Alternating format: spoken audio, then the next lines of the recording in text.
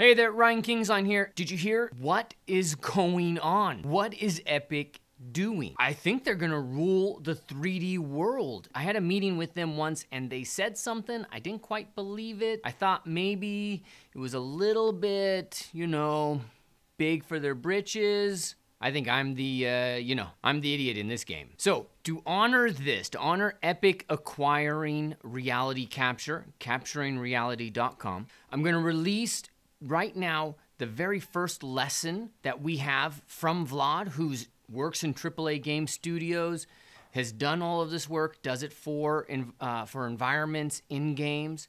I don't know how long I'm gonna be able to keep this up. This is going to be, almost a complete pipeline. You're gonna see Vlad go through the entire process except for bringing it in to Unreal Engine. He's gonna use reality capture, he's gonna use Maya, he's gonna use Photoshop, he's gonna use Substance Designer.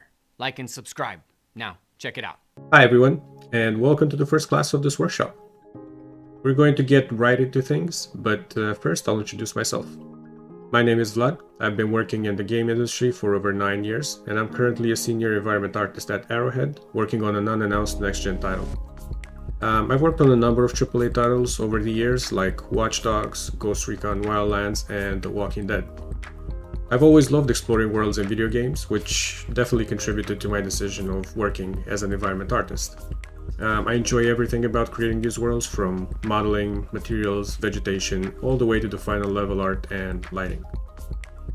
Video games are becoming increasingly detailed and getting closer and closer to photorealism, which is why I've decided to create this workshop on photogrammetry.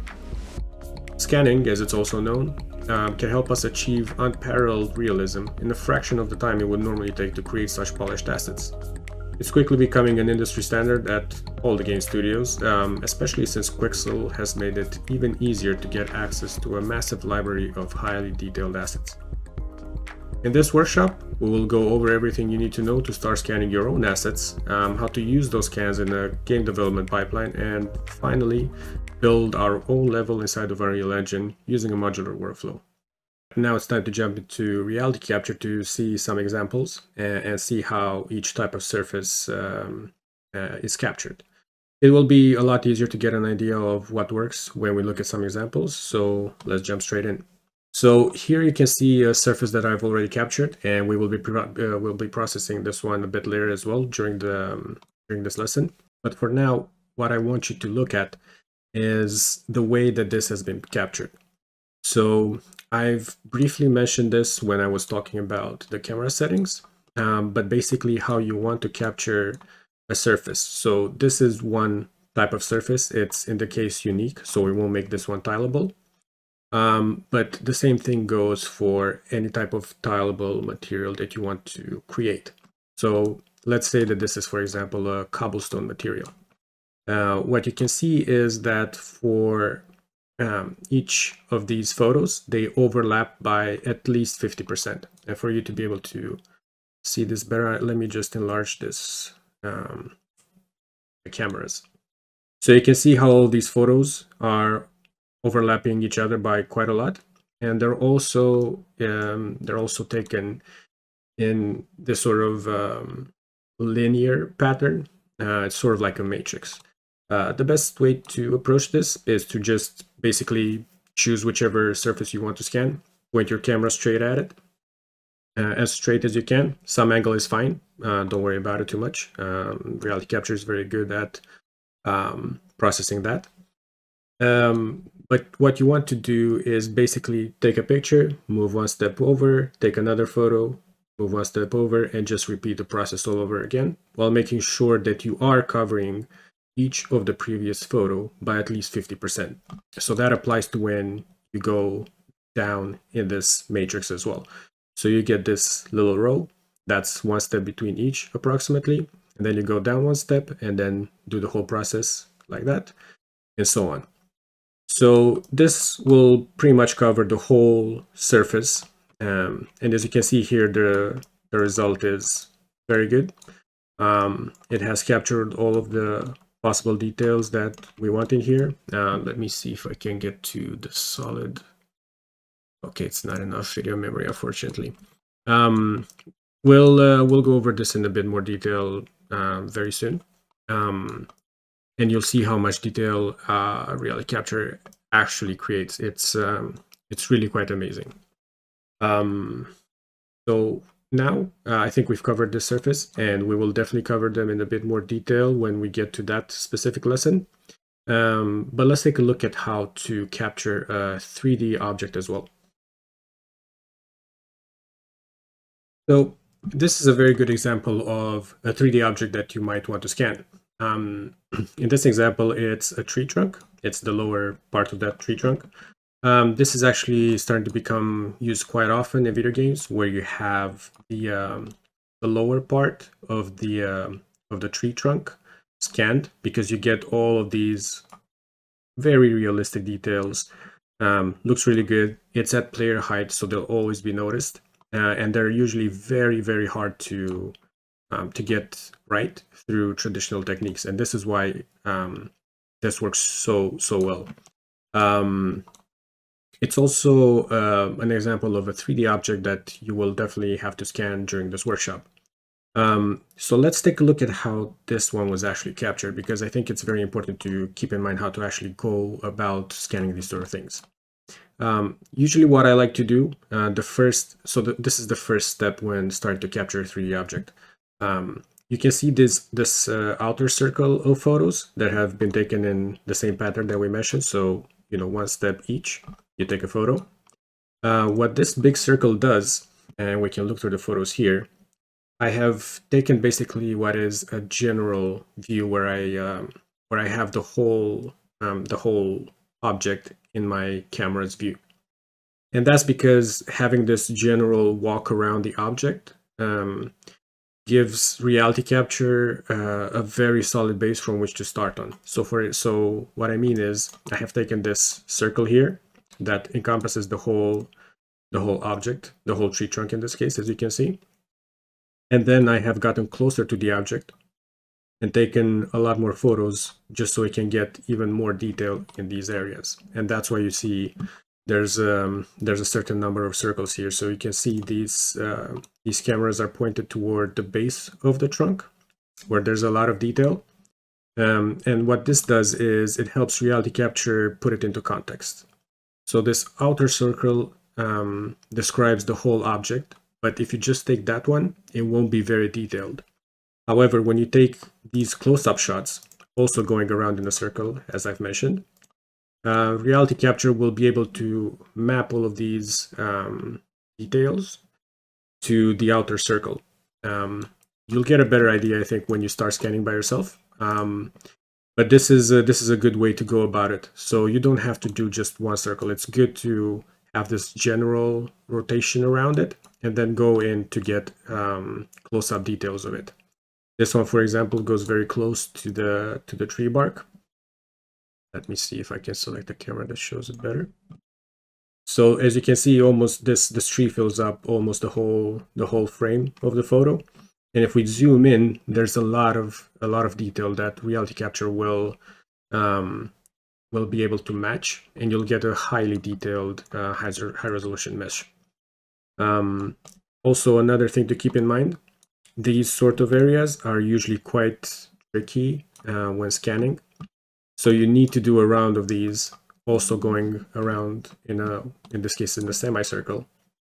So reality capture has more information for this particular area. And this goes for everything that you would like to scan. So if there's an area that usually has a lot more detail, it's a very good practice to just go over that detail in either a circle or a semicircle. It depends on what you capture for that. And reality capture will be able to match all of these photos at once, which will give you the highest detail possible that you can get out of it. Also, another thing that I want you to keep in mind, you should capture these from various angles and heights. You can see there's not a massive difference here, but it's usually a good idea, for example, to take another circle even higher if you want. For example, in this case, I was mostly interested in this base. This is why I haven't had another circle going around it that's from a higher angle. But if you want to capture more of this, it's a good idea to take even another circle, because this will give reality capture even more detail to work with, and it will be able to match everything to all the other photos. Right, so I think this is a good overview of what you need to keep in mind when scanning. Again, this will become a lot easier once you get a bit of practice yourself. So I highly recommend going out and just scanning, just doing some test scans for now, just so you can get a feel for how photogrammetry works, how reality capture handles these pictures, how to edit them, etc. And then you'll get a lot more comfortable capturing your own assets.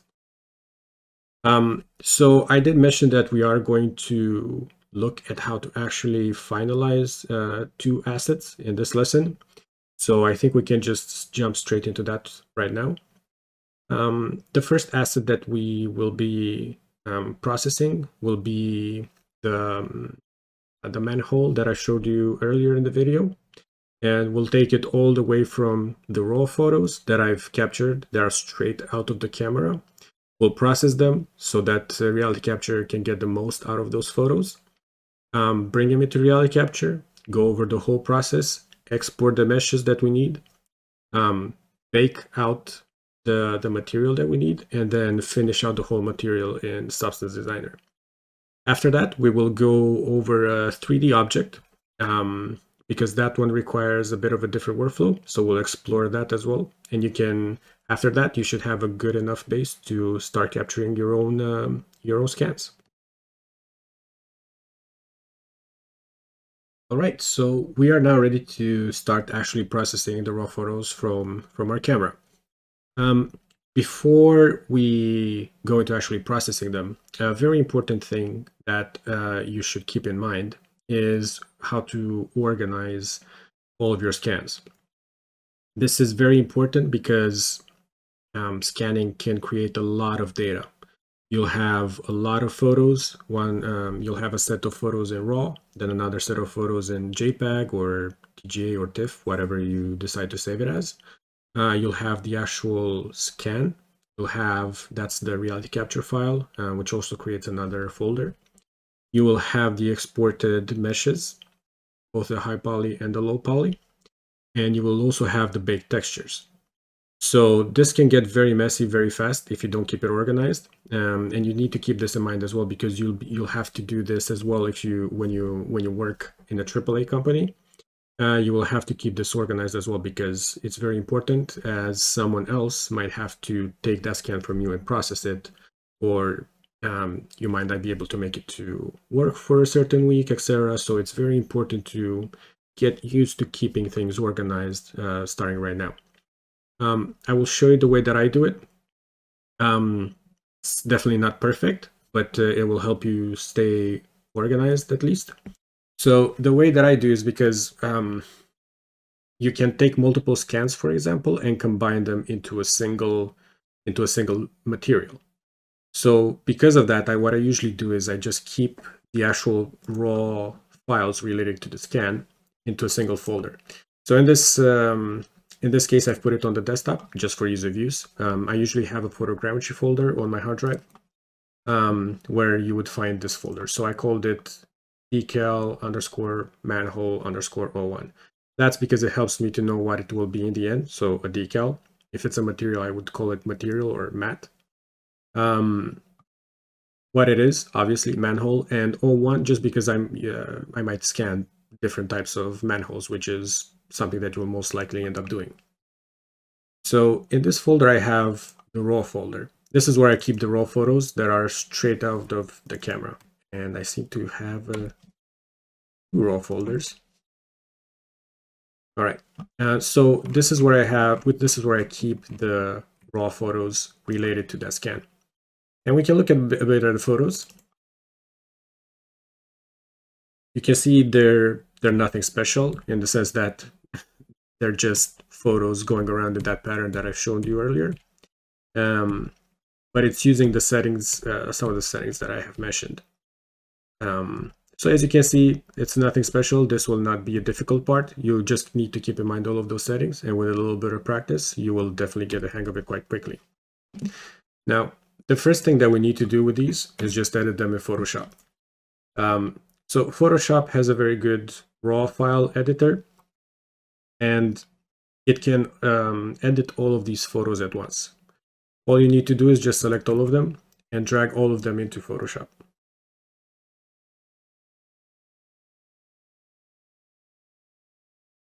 So it takes a while to open depending on how many photos you have. And you can see you have, this is the camera raw editor in Photoshop. And you can see you have the film strip here where all of your photos are put in a film strip, basically. So for you to edit all of them, you just need to select all of them, and all of the settings that you do here will apply to all of the photos. A good thing to keep in mind is to first select the photo where you have this the color checker, because that will be the one where you will be seeing the edits first, and we need this just so we can select the color balance. So let's select all of them. And now let's try the exposure, for example. And you can see in the film strip it gets updated. So all of these settings are applied to all of our files. Let's set this one down back to 0. So as I mentioned, I usually capture my photos at -0.5 exposure. That's because it gives me the best balance of the settings that I've mentioned. So let's increase this to 0.5. This for me right now is not enough exposure, but we will come back to this later. This is the most important part, and the one that we will be using for most of this workshop. It contains all of the important settings that we need to do. So the first one here at the top is the white balance. And this is why I mentioned that it's very important to capture it in raw files, because you can now change the white balance after you have taken the picture. The raw file is just the raw information from your camera sensor. That means you can adjust whatever you want, to a certain degree, of course, after you've already taken the pictures. So we have auto, we can change it to daylight, which gives us a very bluish tint, cloudy, shade, Houston, and all the others. Now we can keep it as shot, so it takes all the settings that we had in our camera at the time. And this is the white balance tool. What it does is it samples samples the white in your scene and adjusts all of the other colors accordingly. So because we have this color checker, or in your case, like I've mentioned, you can have a white piece of paper or cardboard, we can just click on this and then select this, which is pure white. And you can see it has adjusted all of the other colors automatically, and it's super fast and accurate. We don't have to worry about these settings at all. Okay, so we have set the exposure to plus 0.5 to compensate for the way I captured them. The contrast we will not really touch. We don't want to play around with that. The settings that we will definitely touch are the shadows. So the shadows is quite self-explanatory. It just increases the brightness of the shadows. So for example, if you go all the way up, it hasn't detected a lot of shadows here, but it's good to always set it as high as you can. If you go to minus, you can see it has already darkened the areas where you would normally get ambient occlusion. So let's keep it as at maximum. The highlights does the same thing as shadows does, but for the highlights. So you can see if I lower it, all of these white highlights in the stones will go a bit darker. If I raise it, it will make them a lot brighter. Usually I don't really like going all the way to -100 with highlights, and that's because in certain cases, and again, you will need to experiment yourself, what it can do is it can just completely obliterate the highlights, and you want some contrast between the various elements of the picture. So usually a good value that I keep it at is -50. This is subject to change according to the photo, so don't be afraid to experiment and just choose what looks good. now we have these two settings, the whites and the blacks.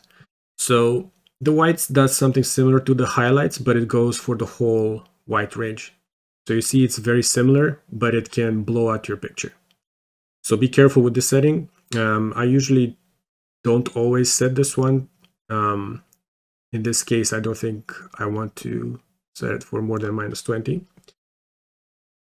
And the other one is actually a very useful one. So it brings up all of the blacks in the photo. So let's test it out. As you can see, it washes out the photo completely.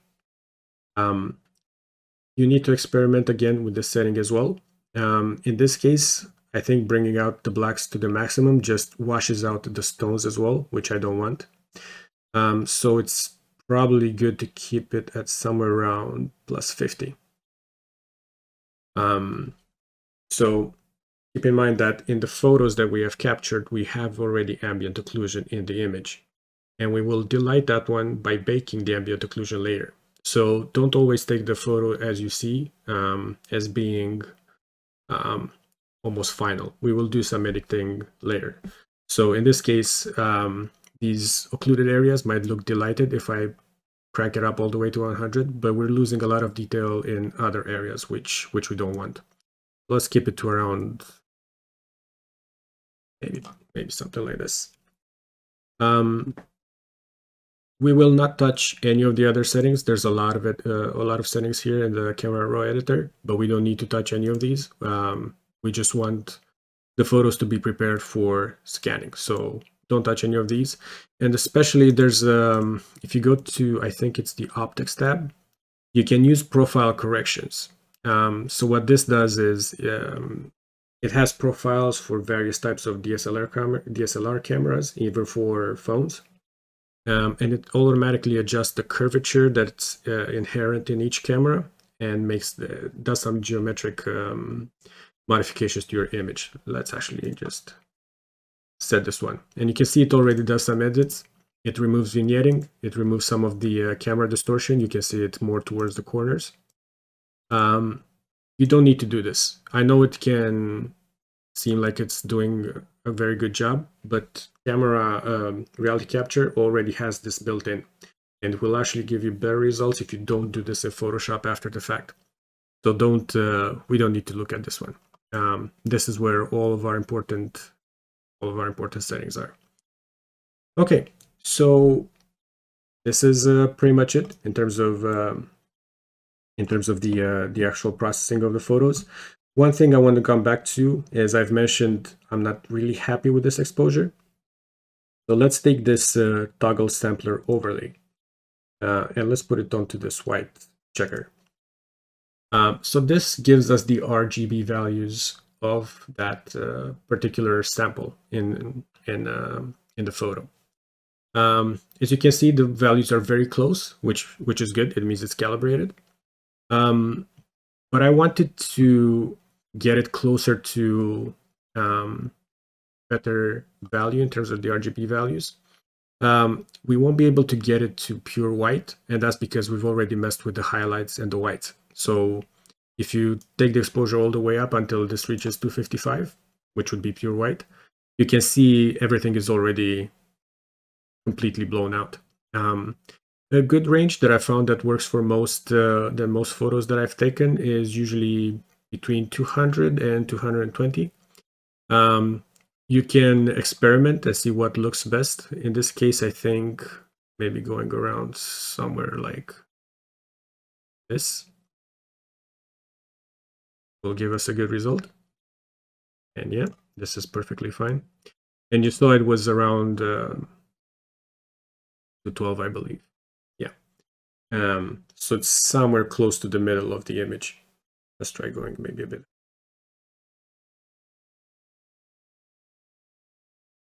Yeah, one is enough. You don't want to have overblown details in your image. As you can see, it gets very close to the top, so that's as far as we will go. Maybe actually lower it even a bit.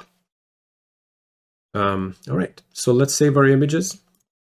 You can press this button here, which looks kind of like a download button, I guess. Select your folder. In this case, we'll just go to the decal manifold, and I'll create a different folder where we will save our edited images. I'll just call it JPEG because this is the format that I will be using. You can choose to save them in a higher quality format like TIFF. I've done that, but personally I haven't seen significant improvements in the image quality. So I usually just save it as JPEG. It's faster and saves a bunch of disk space as well. So I'll go with this. You can choose your extension here. So file extension, format, and I usually set the quality to the maximum. So 12. And now we can just save the photos.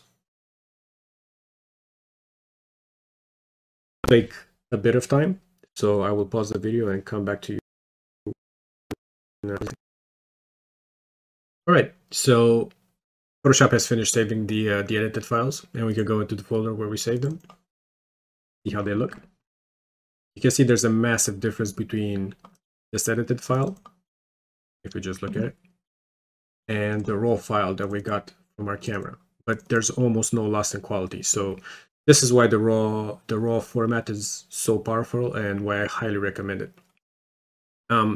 You have the option to, so for example, if you decide to use your phone, you have the option to save photos from your phone in the raw file. However, because the sensor in a phone is of much lower quality than a sensor in a DSLR camera, you won't get as much range as you can get with these files. So keep that in mind. Okay, so let's go back to our JPEG folder. Everything seems to be fine. So now we can jump into reality capture. Let's bring the photos in. So you just select all of them, drag and drop into this add imagery tab here. And you can see reality capture has already brought the photos in. Before we start calculating everything and going, well, I'll just go over a bit over the interface and the overall workflow that we're going to do with reality capture. So the interface is relatively simple and you won't need to use everything out of it. I'll go over the navigation first, simply because it's a bit weird in reality capture. You might be used to other modeling software. This one, unfortunately, though, is a bit different. So left click just pans the camera. Right click rotates, and the middle mouse wheel zooms in and out. It's a bit weird, but you'll get used to it, and we won't be spending too much time in here anyway, so this is perfectly fine. Going over to the top, so we have this layout that we chose. You can choose, if you don't see this layout, you can choose it from here. You can go to the layout, click on it, and I have this one selected. So 1+1+1 layout. What this does is gives us three viewports, let's call them. One is all of the images that we brought in. This is where we can study each image in detail if we want to. You could use this for manual control points, but if we do the capture right, we won't really need to use this. And this obviously is the 3D viewport where we'll see our scan. So overall, the workflow in reality capture is we have to first align the images, which is done here. So you just align the images, and that will give you a very low detail point cloud, just to allow you to do all of your aligning and other stuff that you need to do.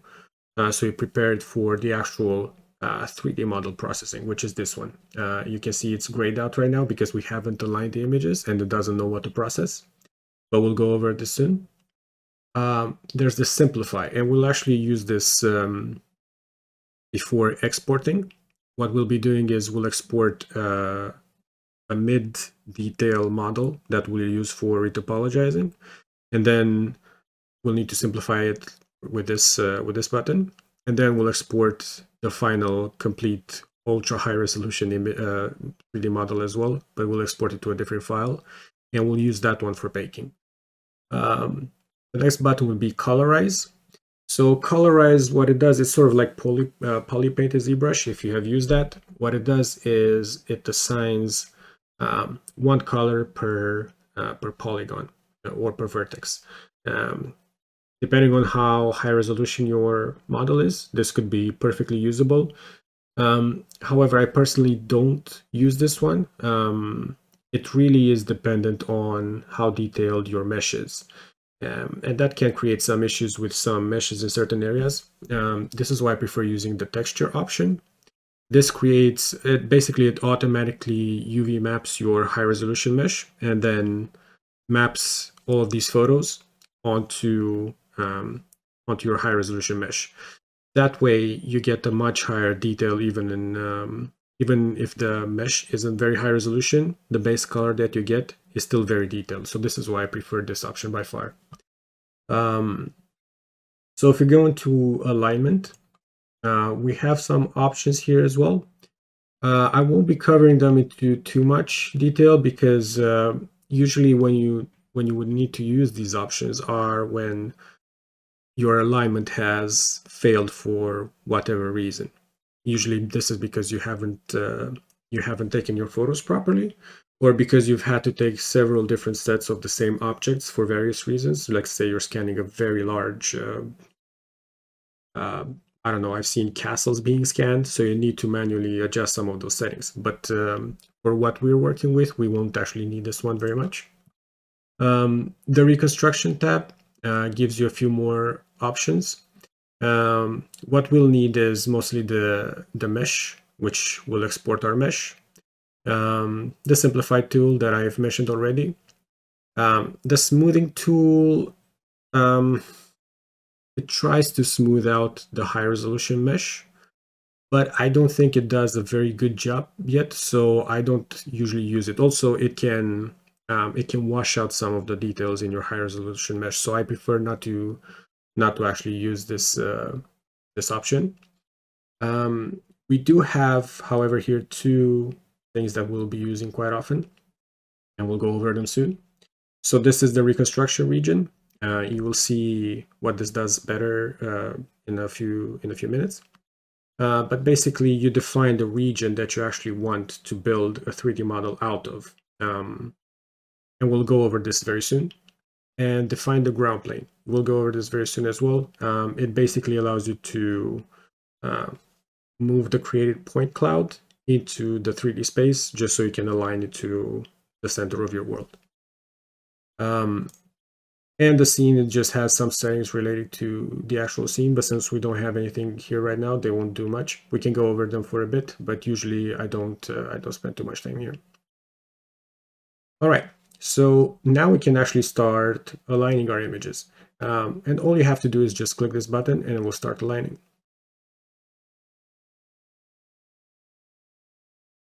This phase of the process doesn't usually take too long. Generally take a few seconds. All right. And this is the point cloud that I've been mentioning since the beginning. As you can see, it's just a bunch of points that it has identified. And it gives us, if you zoom out, it will almost give you the finished model. This is very good for us to be able to just align everything. As you can see, the alignment is very weird. So we can go on to aligning everything first, and then we can start actually processing it into a 3D model. So for the alignment, we go back to this reconstruction tab, and we click on define ground plane, and you will see this rotation gizmo has appeared here. So all you have to do is just align it basically to the actual ground. Just wanted to mention that I usually prefer to do my alignment here rather than having to retopologize a mesh that is extremely out of alignment, that is just placed weird around the world.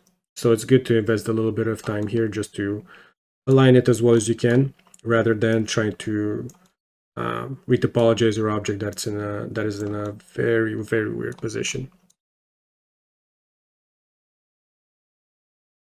All right, so this one seems to be quite centered.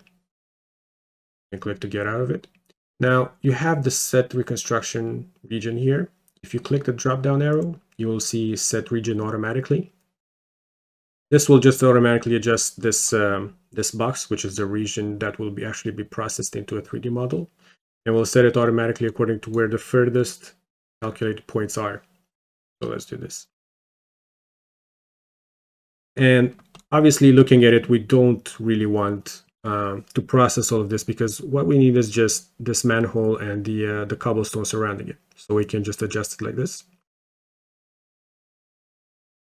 You just click and drag on these control points. And I usually like to give it a bit of a breathing room, just so we don't get into any issues. So this should work fine. And this is usually a good time to save our project.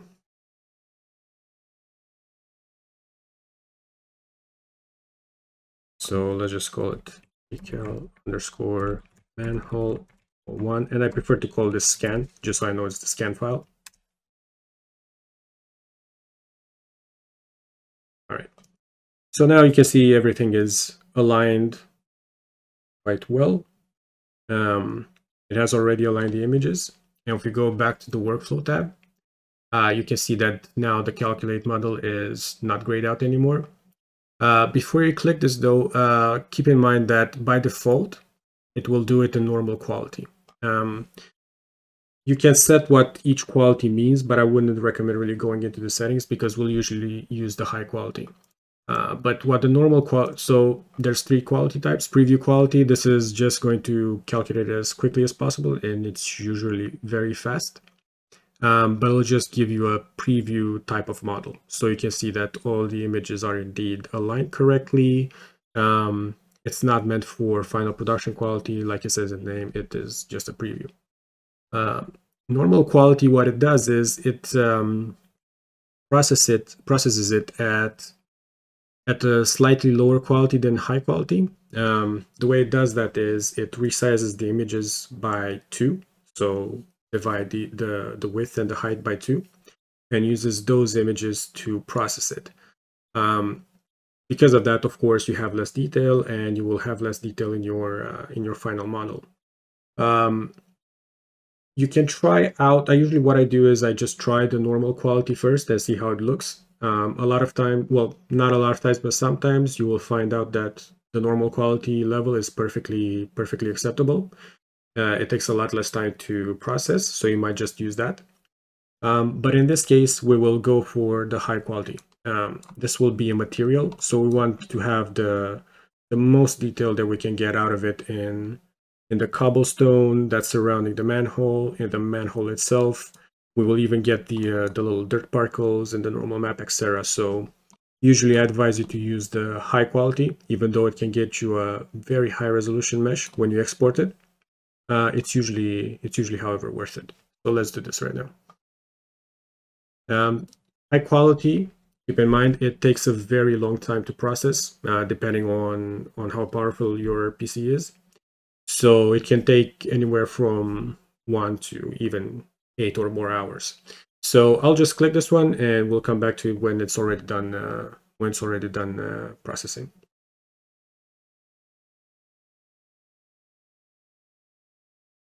All right, so as you can see, it has finished processing. You see that we gotten pretty much all of the detail that we got, including the detail in the actual dirt, which is pretty amazing to me. So as you can see, when we process at high quality, sometimes we get incredibly high resolution meshes. Because of that, we can't really display it in shaded full 3D mode, and we just get this very dense point cloud. This is fine. All we need to see is that we've actually managed to scan everything, and we'll just use the very high resolution mesh to bake all of these details onto a low resolution mesh. There's just one step that we need to do before we can export this out and start baking, and that's actually texturing it. And it's this texture button here that I've mentioned previously. So let's just click that one and let it texture.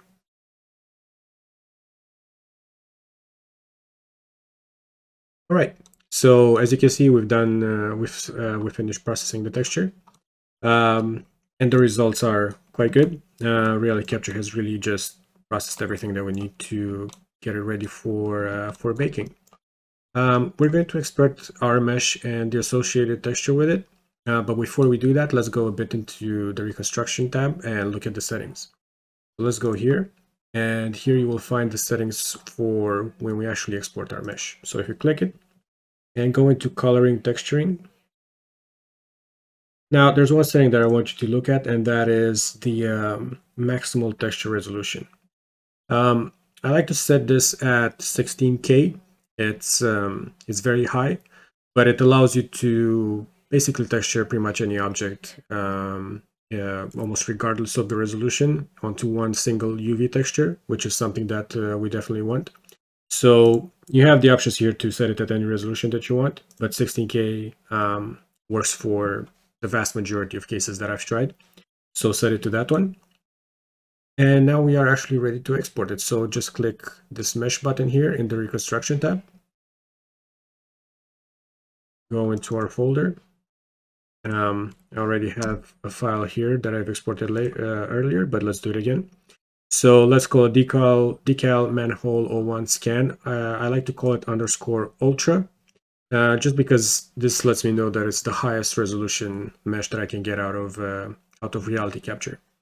And set the file format to FBX. It's the easiest to work with for now, so let's just do this.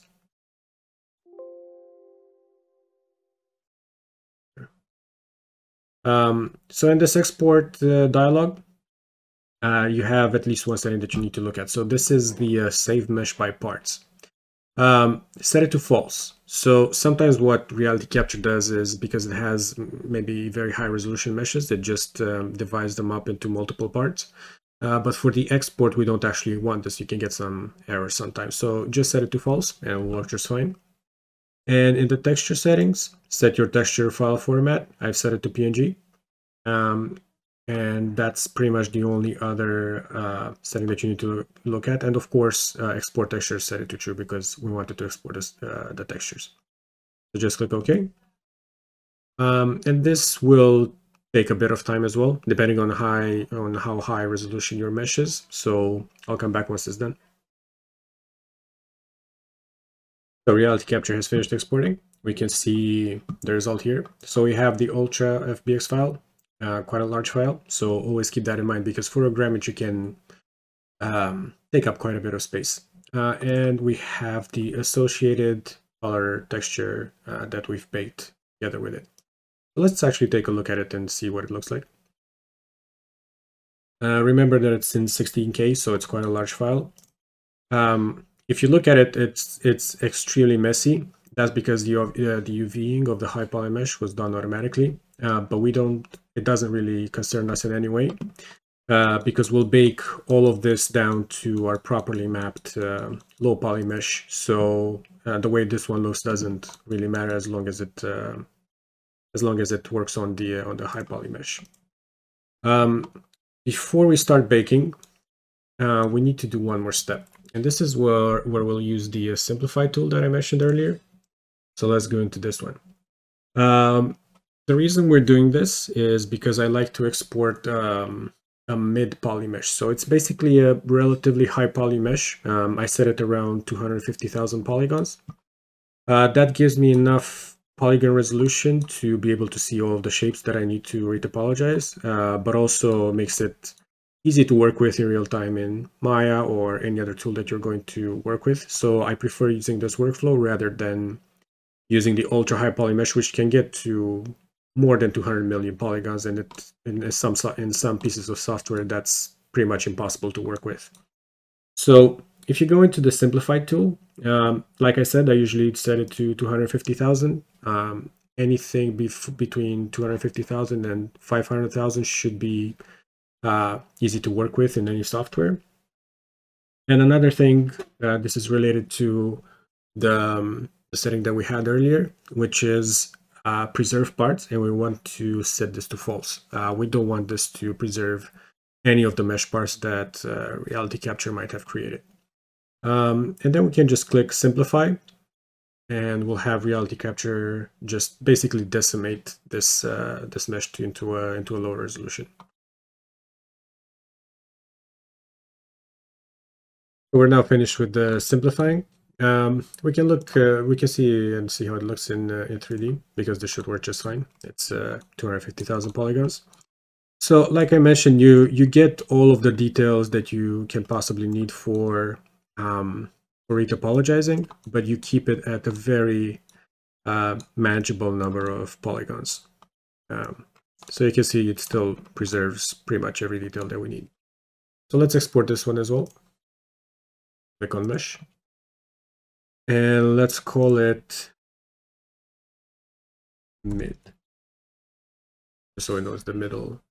It should preserve all the settings that we had before, so you don't really need to go over them again. It doesn't export any texture because we haven't textured it yet, and we don't really need that, so this is perfectly fine. So just click OK. And now if we go into our folder, you'll see we have the ultra and the mid poly mesh. So now we're ready to take this into Maya and retopologize it.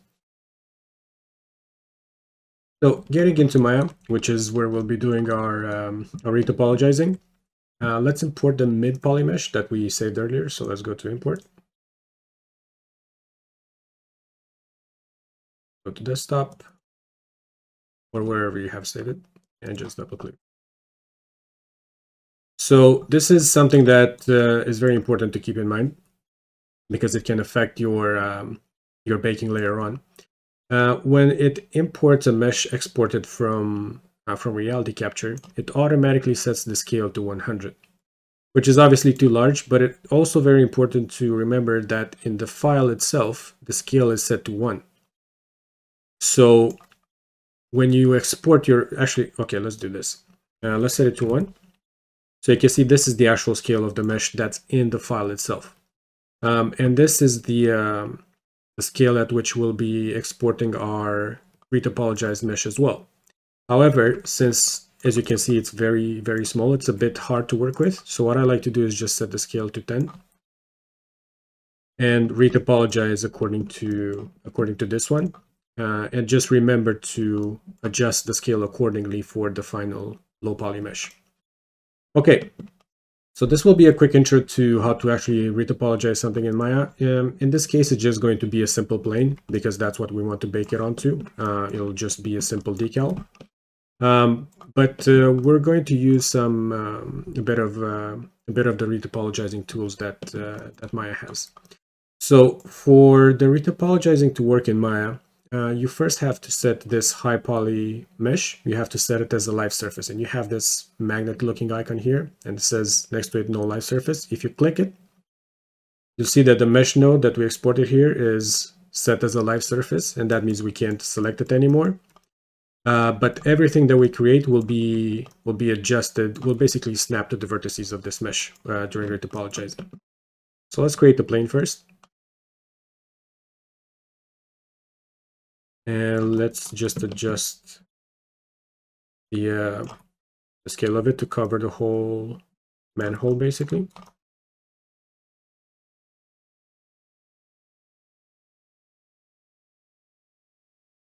Make it a bit bigger, quite a bit bigger.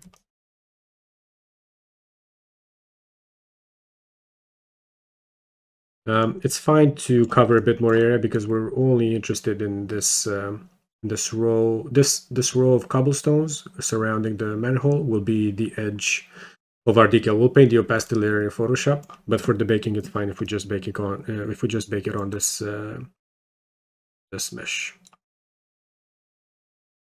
All right. So, like I said, because it's a live surface now, we might not actually need to do this. But let's see. Basically, when I move a vertex now, it will snap to the surface, as you can see.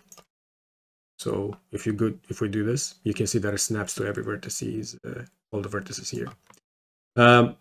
What I usually like to do is just kind of get let's undo again. I usually like to get it into the cracks between these cobblestones, just so I know I have the lowest point in my height map is that one. So we can try doing that right now, although it might be a bit hard because of the snapping, but it's fine. So we got it here. And this, you'll see, it doesn't really, won't actually reach it if we just put it down, but we'll edit this one later. Let's get this down as well. And the same for this one. All right. So now we can disable this live surface thing, just because we want to edit it without it actually snapping, because you see here it's not actually down to the grout. So let's get it down a bit lower so it intersects with the grout in between the cobblestones. We can do this here as well. Maybe we can lower it a bit. And we can do this for this one as well. Let's see how high it is. It's quite high. So just intersect it a bit with this one. Maybe even a bit lower. Okay, so this is our low poly mesh. Let's just freeze the transformation. I have a shortcut here in my shelf, but if you want to access it, it's in the modify, reset freeze transformations. So you can just click this one, but I put it here for convenience. All right. So another thing to keep in mind before we actually export this low poly mesh, and it's important to remember all of these steps, otherwise you will get weird baking results, because the low poly mesh won't actually match the high poly mesh that you have in your file. We have to set the pivot point of this one to the center of the world, so to 0. So it coincides with the pivot point of the high poly mesh. So let's select this one again. Doesn't really matter what we call it, so I'll just leave it at that. And remember what I said about the scale. So this one is right now at 10 scale. The real scale, however, is 1. So what we need to do is to divide this by 10. So we'll have to set the scale to 0.1. And this is why it's important to set the pivot point the same as the high poly mesh, because when you scale it back down, it will still match perfectly with what we've done before. So we can export this mesh now as our low poly mesh. Actually, before that, let's check the UVs.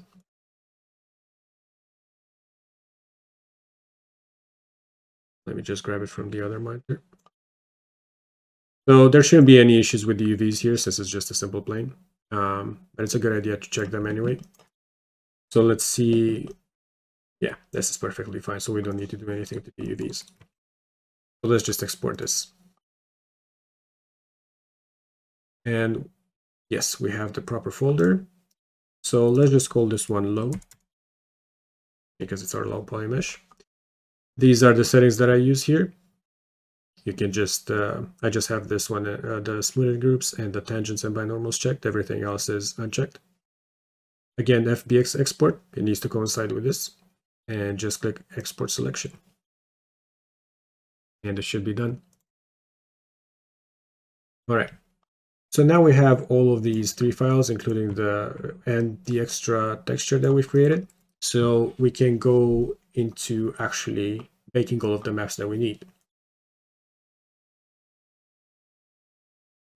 So we'll be doing all of our baking in XNormal. So the reason for that is normally for other types of assets, I would just use Marmoset or Substance Designer, etc. The reason I use XNormal is because it doesn't show you the high resolution mesh. And because some of these meshes that we're exporting from Reality Capture can get, like I said, into the hundreds of millions of polygons, most applications just can't handle that. But XNormal actually works really well with that, because, like I said, it doesn't actually display any of the meshes that we create. So I'll show you how to bake in XNormal as well. It's a pretty old software, so it has its kinks. It obviously looks awful, but it still works really well. And another reason why I'm using this one is because the ambient occlusion that it bakes is physically accurate and works really well for delighting. You'll see here we have a few tabs to the right. Let's go over it in order. So the first one is the high definition meshes tab. Should be quite self-explanatory. This is where we put our high definition mesh. So let's just drag the ultra file that we just scanned, or we just exported. And it's already set here as a high resolution mesh. You don't need to change any of the other settings, but we do need to do something extra here. So where it says base texture to bake, this is where we'll input this texture here that we exported from Reality Capture. So let's right click. You gotta right click here, click base texture to bake. And if we go into desktop, just select this one. So now it knows, if we go back to the baking options, when we select bake base texture, it will know where to bake it from. So we'll choose this one. Low definition meshes, again, quite self-explanatory. So let's just drag the low here.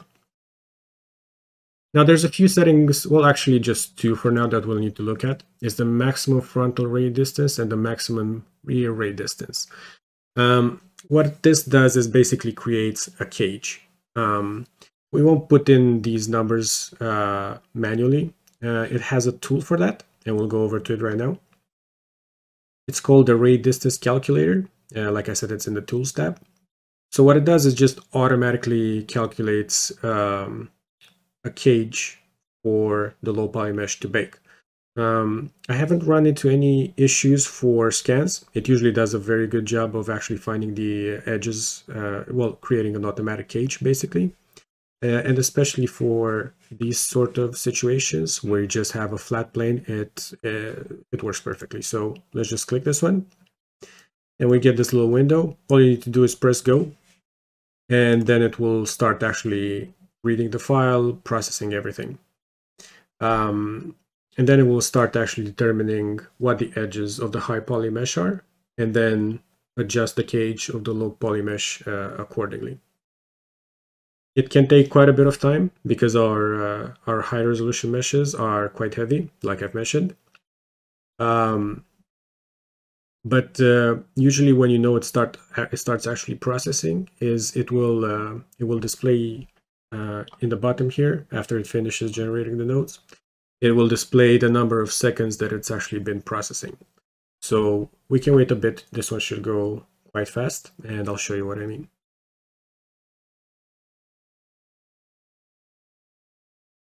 So now, as you can see, it says computing 5 seconds. I usually stop it around 30 seconds, something like that. That's kind of when it seems to settle down and it's finished processing the whole, all of the edges of the cage. So we can, when it gets to 30 seconds, we can just press stop.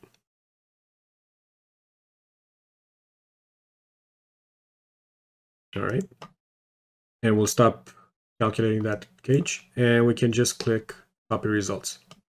You have to do this for these values, which correspond to the values that we looked at earlier in the low definition meshes. So I'll just copy them over in those areas that I've showed you. So just click copy results, close this.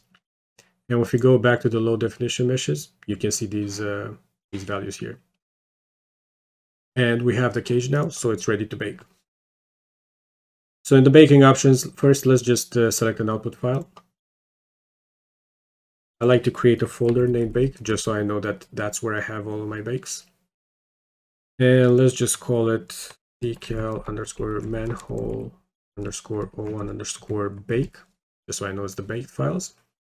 And for the format, use diff, and that's because we will be baking out the height map as well. And we need that one to be in 16-bit for it to work properly in Substance Designer. That's the quality that you want it to be at. And if we have the height map properly baked, we can create a normal map out of it. We can edit it in multiple ways, etc. So keep in mind to always save it as save your bakes as a diff file. So just click save. All right. So now we have where it says size. Obviously, it's the size that you want to bake it at. For this case, I'll set it at just 2K. We don't really need more than that, but you can set it at whatever you want. Just keep in mind that the higher you set it, obviously the longer it will take. And the ambient occlusion baking can take quite a bit of time, so try to save that time wherever you can. So for baking, we actually just need these first 4 maps. So we need a normal map, and be careful in the settings. We need a DirectX normal map, so by default the Y is set to Y+, set it to Y-, and this will give us a normal map that's in DirectX format, and also make sure to have tangent space checked. Otherwise we'll have a world space normal map, which we don't. Check the height map. The base texture, there's not many options here really that we can use. And check the ambient occlusion as well. For the ambient occlusion, I found that 128 rays works best in terms of quality versus speed. If you set it to much higher, it will take a lot longer to bake, and the results won't necessarily be much better. They will definitely be better, but for what we need it for, which is mostly for delighting and using in a game engine, we don't really need to go too high. So 128 works fine, and you can leave the rest at the default. And the only other thing that we need to check is the anti-aliasing. Set it to the maximum, 4x. The padding here selects the number of pixels for padding. I usually leave it at 128. In this case, we won't have any padding because the whole bake will take up the whole texture space. So now we're actually ready to bake. You just need to click Generate Maps, and then we can start actually baking. And before I do this, when you generate the height map during the baking, well, actually after it finishes baking the height map, you will get a pop-up dialog where you select the range of the height map. Just click the sliders so you can get a nice range between the bottom of the bake and the top of the bake. You'll see what I mean when you get to it. I can't really show it right now, unfortunately, because it takes a lot of resourcing power, well, computing power.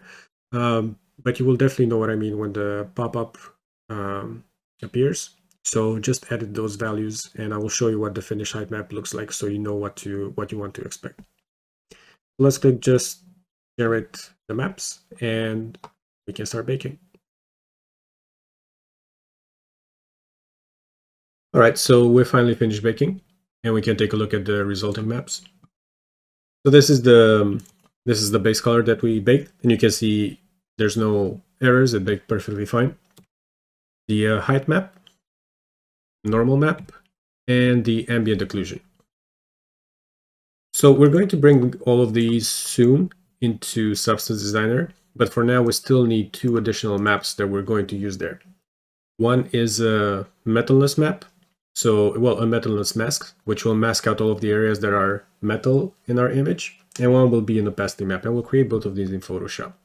So let's bring the base color into Photoshop first. Let's duplicate the layer. I just press Ctrl-J to duplicate it. So now what we want to do is select everything that is metal, and throughout most of this image, this color seems to be the metal. So let's just go to select and color range. So I'm just clicking and dragging around until I find something that covers most of the metal areas, and this seems to work fine. You can go and change this fuzziness slider to something that feels right. You want something that's quite contrasty. You don't want to pick up this dust area because that's going to be non-metal. So this seems to work just fine. So we have this area selected. Let's just create a new layer.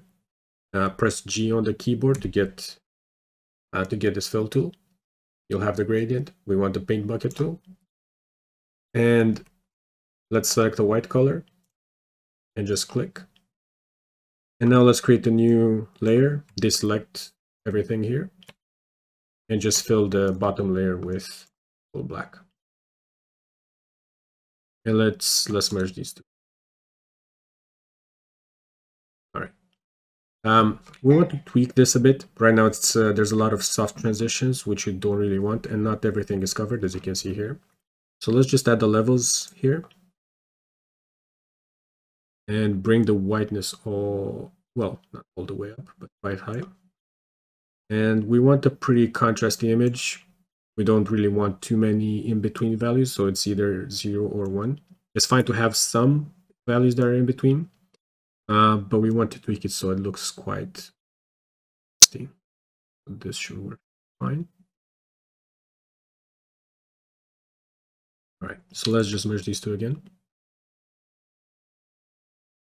Now, we want all of this manhole area to be white and all the parts that are non-metallic to be black. Now, as you can see here along the, well, outside of the manhole, some of these values have turned to white as well, which means that they would display as metal as us as designer if we were to leave them like this. So we have to just select this manhole and all of the rest will be black. We might be able to get away, since this is pretty much a perfect circle, we might be able to get away with just that circle selection tool. So let's try this. I'm holding Shift and Alt to create a perfect circle that drags from the middle of where you clicked. So let's do something that's approximately the size of this. Seems to be about right. So if you hold down W, you can just move the selection around. And just move it until it matches the manhole. I'm going to disable the snap because I don't want it snapping.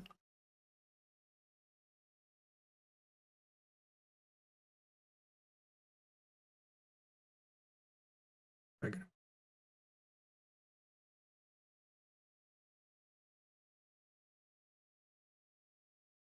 All right, seems to be good. Let's just invert the selection.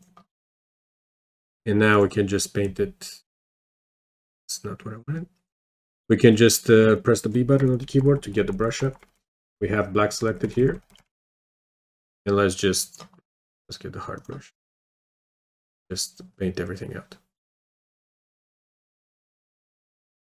Right, and this is our metalness mask. Let's save this PSD file, because we don't want to redo the whole work again. I'll save it in the bake folder. So decal bake underscore, let's call it masks. And let's save it as a PSD file.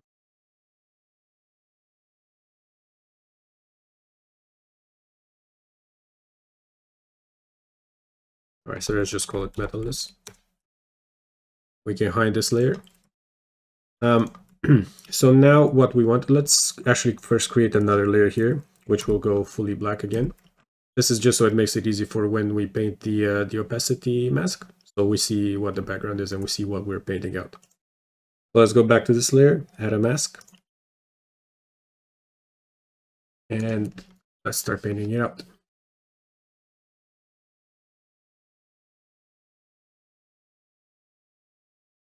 Let's select the brush. I remember this one working pretty well, but let's try it first. Yeah, I think this one might work better.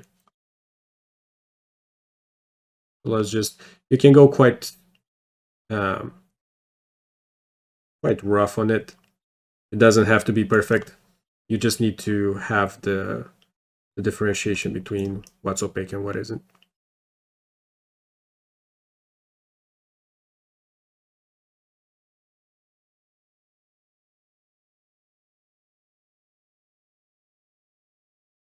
And the reason I'm doing it with a mask is because I press X on the keyboard, which inverts these colors here. And it's easy for me to undo something if I mess something up. So I highly recommend this workflow because it's non-destructive and allows you to easily paint this one out.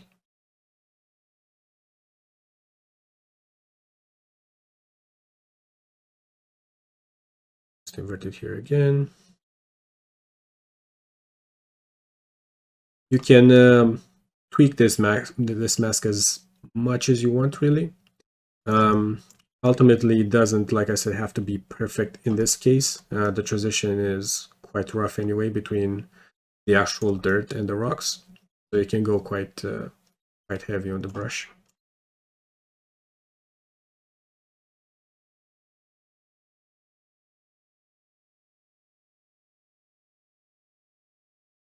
Just make sure you're not painting out the actual manhole, like I just did there.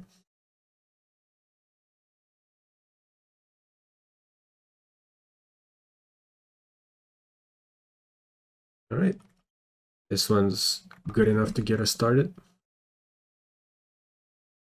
Let's get the art brush again and just paint everything out.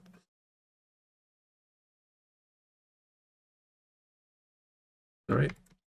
So if you go into this view to see the mask, because if you just click it, it basically just selects the mask. But if you want to see the mask displayed, you just have to hold Alt and click on the mask layer, and we'll get the mask. Just select everything with Control A, Control Copy, well, Control C, and paste it. And now we have our opacity map as well. Let's just call this opacity. Save our file. And we don't need to save these as a TIFF file, so just select, go into Image, Mode, and set it to 8 bits per channel, so we can save it in more types of file formats. And let's save this as a TGA file. And let's call this opacity. Just like 24 bits per pixel in this case. And now we want the metalness as well. Save this also as a TGA file. And let's call it. All right. And I think we're done with Photoshop for now. Close it up.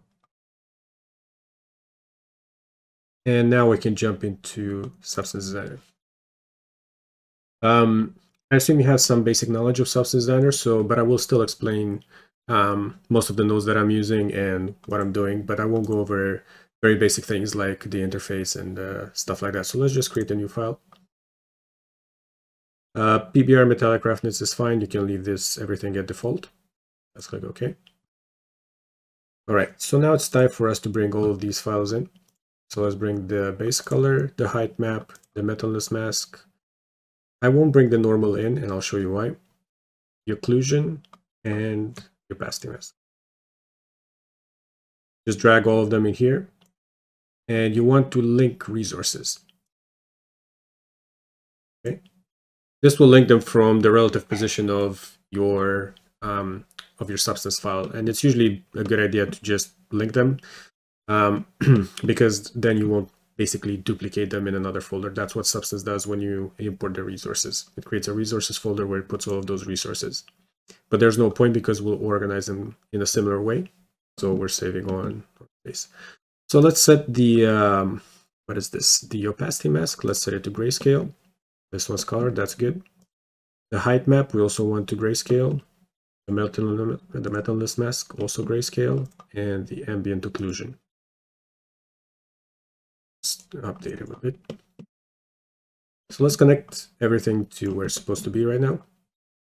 So put the base color into the base color.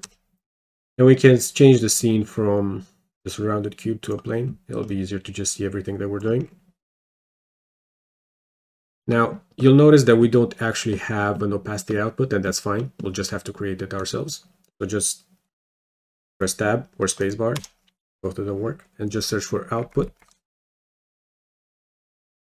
And add item here and select opacity.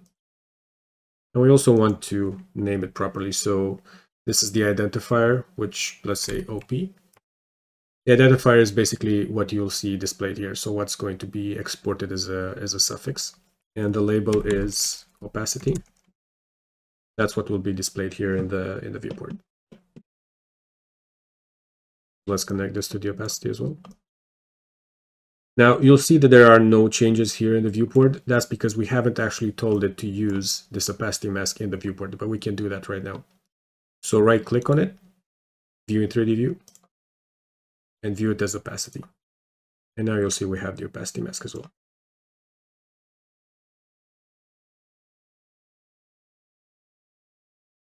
And this is why I didn't actually bring in the normal map as well.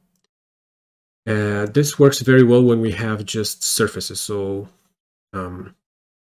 materials that we want to create that we've usually baked on a flat plane. It won't work for 3D objects that we unwrapped. But let's put into the height map into the normal, and you'll see it created already. This is obviously very weak, so we can set it let's say 10. This already looks well. The nice thing about this is that you can adjust the intensity of the normal map as much as you want. But let's leave it at 10 for now. And we'll also plug this into the height map. Delete this. All right, and this is the metallic map. Let's just put it into the metal list. And you can see it turns metallic. And now we also want to plug in the ambient occlusion to the appropriate.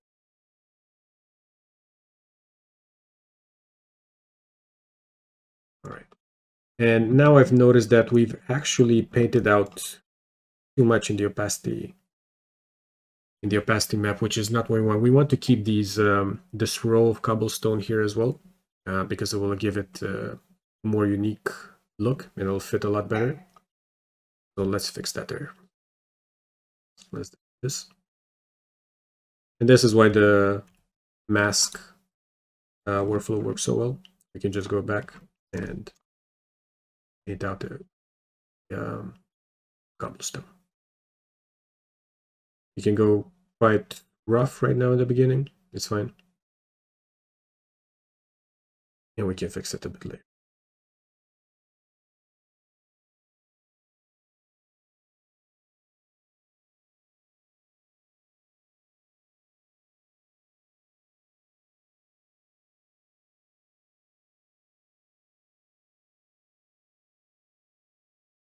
So again, let's just fix, there's some issues here that we're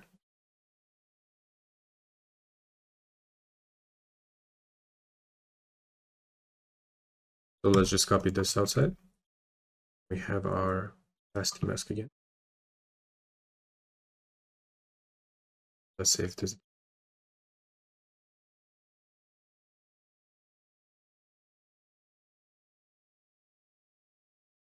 Need to change the mode.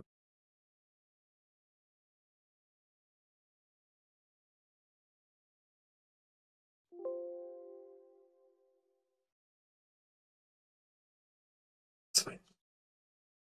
You'll see the mask already updated in Substance Designer. And you'll see that only where we have messed out the metal parts is what shows up as metalless. So that's what we want. Okay, so now it's time to do a bit of delighting here. The first type of delighting that we'll be doing is just taking out the ambient occlusion. So Substance Designer has a very good node for that. It's called AO cancellation. So just search for it. And we connect the base color here, and then the AO map that we baked out here. And you'll see it's already delighted. And this is pretty much a perfect base color. I think it's a bit too much, so let's set it down to 0.2.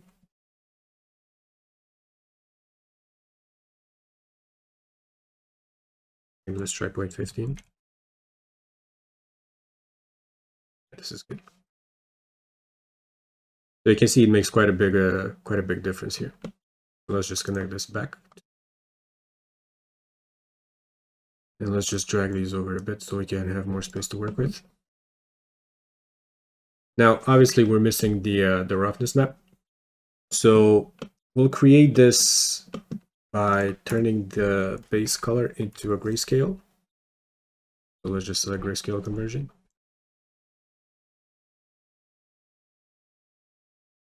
And this is something that you might encounter when you're doing this sort of thing. So you'll see that right now the dirt is going to show up as shinier than the actual stones, which is obviously not correct. So we can plug it in as we have it right now. And you'll see that the dirt just looks completely off.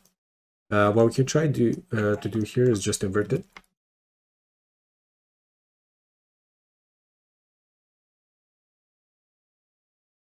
This already looks a lot better. But you'll see that because the dirt varies in color, you won't always get the desired result everywhere. It seems to work most of the time, but not always. So what we can do is just blend this with the AO.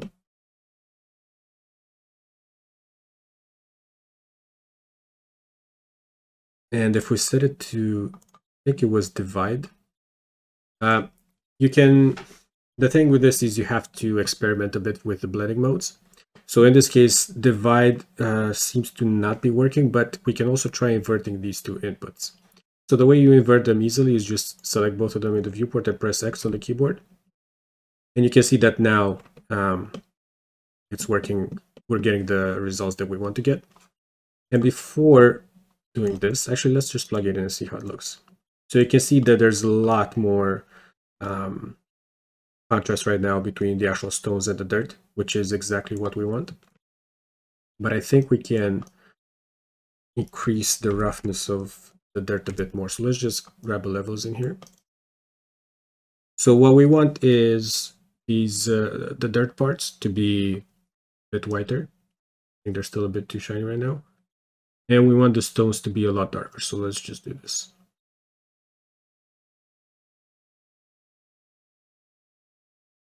And this gives us a nice result. Okay. So now we have the roughness. Let's just drag everything to.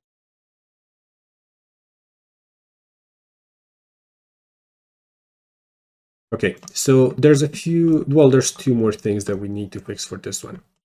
One, you'll notice that the actual color of the metal is not really PBR correct. And we'll fix that with the metalness mask. And also the actual manhole is not shiny enough. It looks almost dirty, which is again not something that we want. So let's fix the roughness first. Let's get in another blend node. Plug this in here. And I think what we can do is just blend it with a uniform black color, set it to grayscale, based on this mask, which is the metalness mask. So if we set this to multiply, again, let's try inverting these inputs. You will see that if we plug it in now, it's obviously way too shiny. But we can just fix it with the opacity slider here until we get something that looks a bit more natural. And this seems to maybe even. All right. What I like to do with these smaller nodes, so to speak, is I just like to dock them to this input. What the docking does is, you'll see if you just press D on the keyboard while you have this node selected, it basically docks it right here.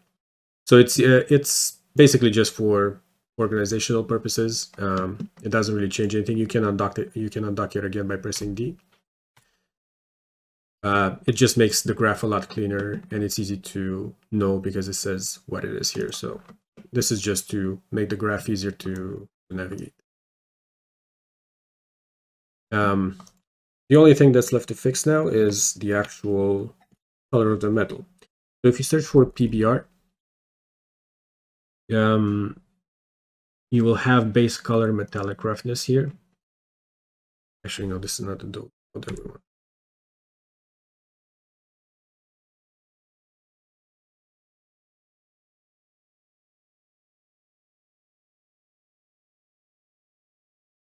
I think this is, yes, this is node that we want. So it's, if you search for PBR, it's metal reflectance. And we can choose the physically accurate color that of the metal that we want here. So in this case, it's gold by default, but we don't want gold. I think this is most likely iron. So let's just choose this. So this would be the physically accurate color of iron. So let's blend this base color that we have here with the color of iron. And of course, we only want it to be where there's actual metal here. So let's just use this mask. And now we have the correct color here.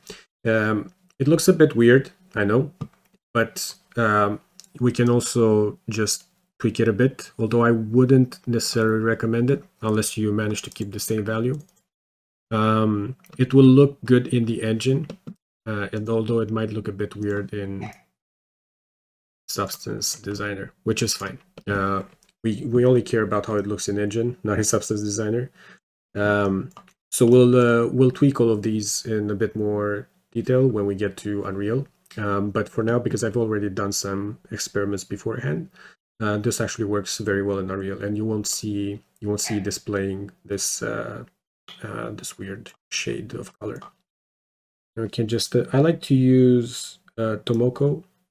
This is the HDRI I like to use to just properly preview all of my values.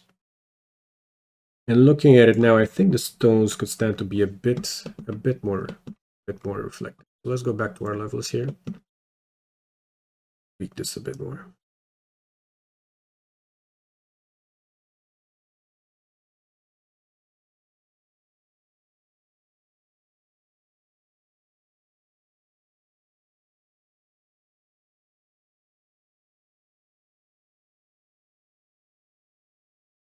Shady.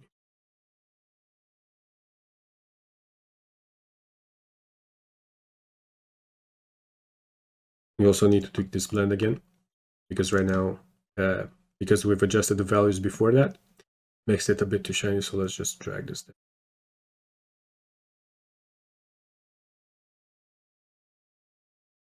Yep.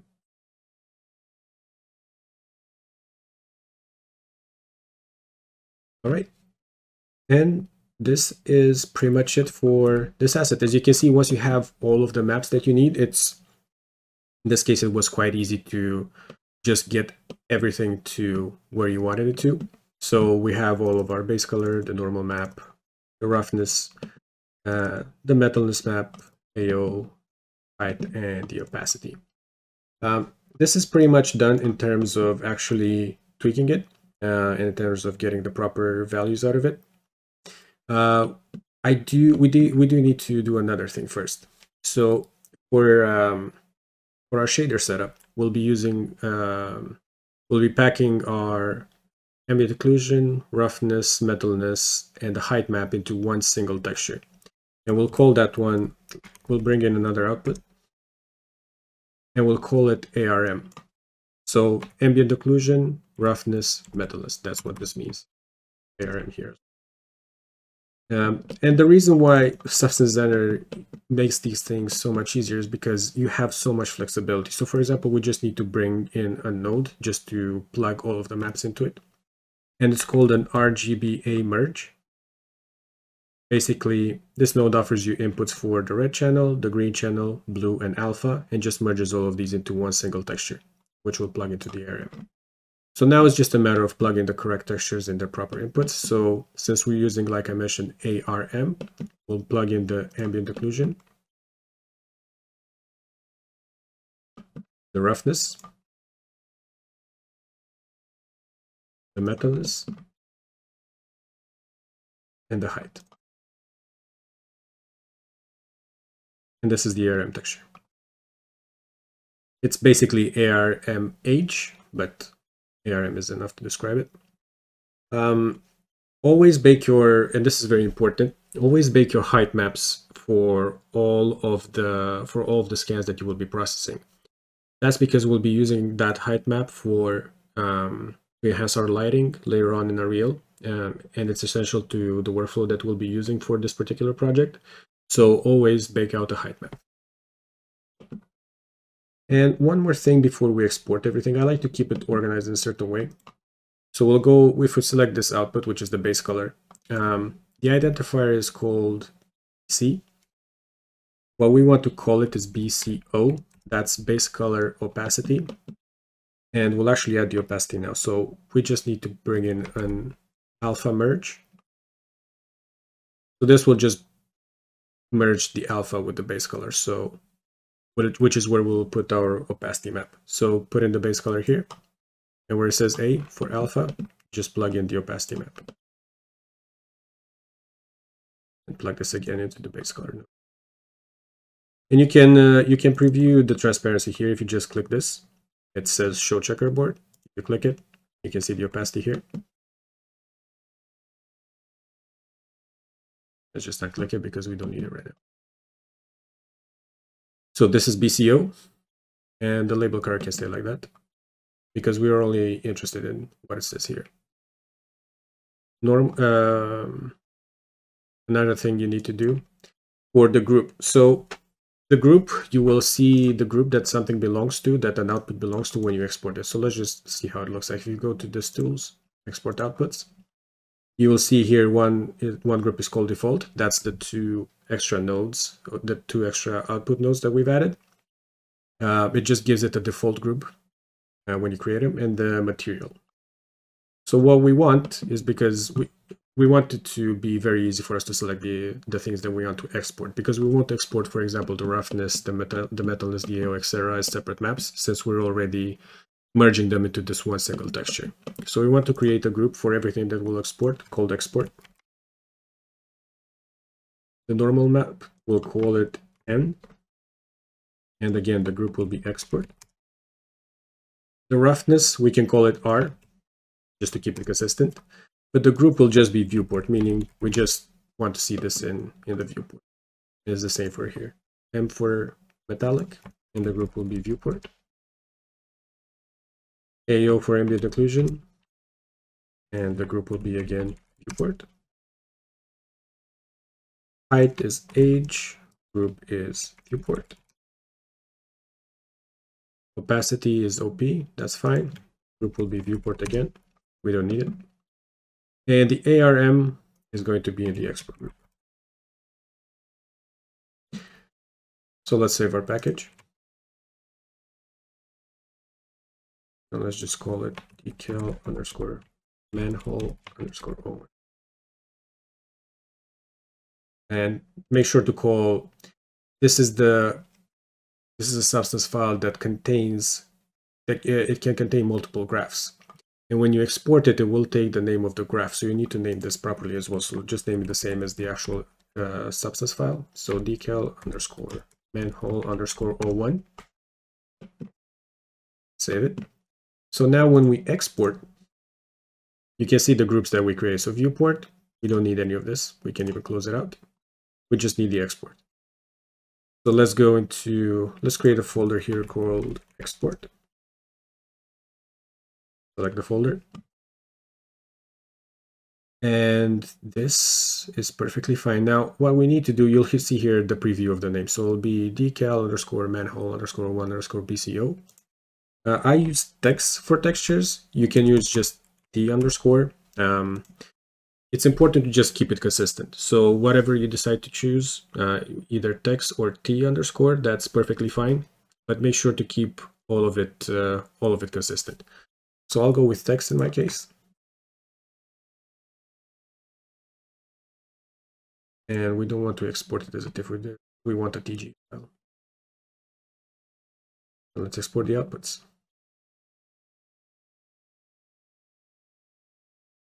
So we have this export file here, folder, and these are all of our exports that we just created. So these are ready to be brought in Engine, but we're not there yet. I just wanted to show you what the process is to create this specific asset from all the way from scanning to the final settings in Substance Designer. We'll do another one that is a 3D asset, and I'll show you how to process that one. And we're going a bit more quickly over these, simply because I want you to be ready to capture scans and process them as quickly as possible. Starting next week, we'll go into the blockout phase. So there's not going to be any scan processing in that phase. I'll just show you how to do the blockouts, what the requirements are, how to set it up for a modular workflow. We'll set up the project and some basic shaders in Unreal, etc. But before you do that, it's good to actually start just building out the library and knowing what the whole process involves.